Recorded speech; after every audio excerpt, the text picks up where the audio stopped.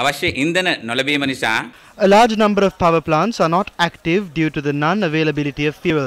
Therefore, we will be compelled to impose lengthy power cuts tomorrow. A power cut of 5 hours will be imposed during the day between 8 am to 6 pm and 2.5 hours in the evening between 6 pm and 11 pm. This will be a 7.5-hour power cut. The PUCSL granted approval to the CEB for the power cuts. We have no other alternative. For more than a month, we informed the authorities, the cabinet and the political hierarchy on the need to solve this issue. Yet, we did not receive any positive response. That is why we cannot source the required stocks of fuel for electricity generation. විදුලිය නිපදවීමට අවශ්‍ය ඉන්ධන ප්‍රමාණය ලබා ගැනීමට